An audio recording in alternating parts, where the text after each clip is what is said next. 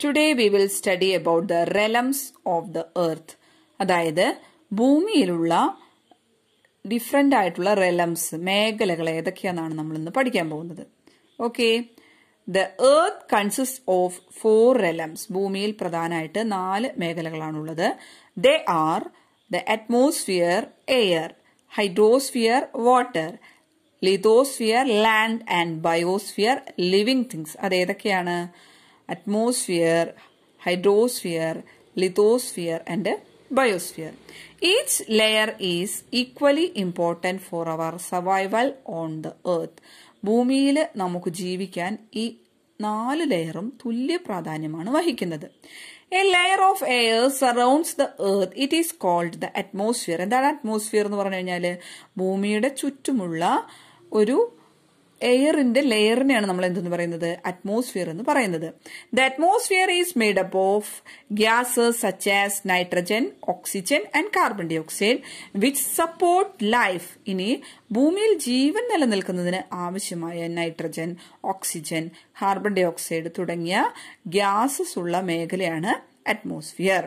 Sunshine keeps the air at the required temperature for human beings, plants and animals to live. ഇനി സൂര്യപ്രകാശമാണ് ഭൂമിയിൽ ജീവൻ നിലനിൽക്കുന്നതിന് ആവശ്യമായ ചൂട് നൽകി ഈ എയറിന് നമുക്ക് ആവശ്യമായ രീതിയിൽ നൽകുന്നത്. Next is the hydrosphere. That is the water surface of the earth is known as hydrosphere. വെള്ളമുള്ള ഭൂമിയുടെ ഭാഗത്തിനാണ് നമ്മൾ എന്തെന്ന് പറയുക?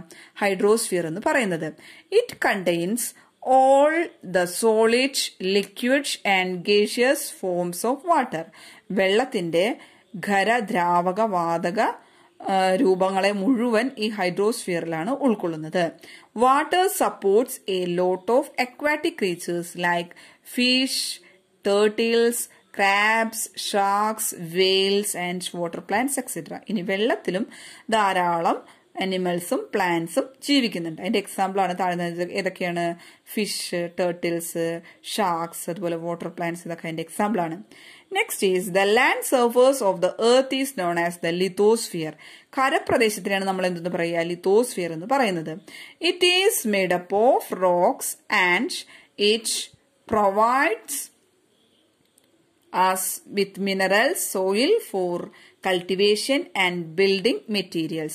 ഇത് ഭൂമിയുടെ കരപ്രദേശത്തിനെ, ഈ മേഖലയാണ് നമ്മൾ ലിത്തോസ്ഫിയർ എന്ന് പറയുന്നത്. അത് നമുക്ക് കൃഷി ചെയ്യുന്നതിനും അതുപോലെ തന്നെ മിനറൽസ് ലഭ്യമാകുന്നതിനും ബിൽഡിംഗ് മെറ്റീരിയൽസ് ഉൽപ്പാദിപ്പിക്കുന്നതിനൊക്കെ നമുക്ക് സഹായിക്കുന്ന ഭൂമിയുടെ മേഖലയാണ് ഇത്, lithosphere. And the biosphere contains all the micro organisms, plants and animals of the earth. Since life exists on the land, in the air and in water, the biosphere overlaps all the other realms. അതായത് ഭൂമിയിൽ ജീവൻ നിലനിൽക്കുന്ന മേഖലയാണ് ഇത്, നമ്മുടെ biosphere എന്ന് പറയുന്നത്. അപ്പോൾ look at the picture. This is the different realm of the earth. This is atmosphere, that is air. And this is hydrosphere, that is water. And this is lithosphere, that is land or earth.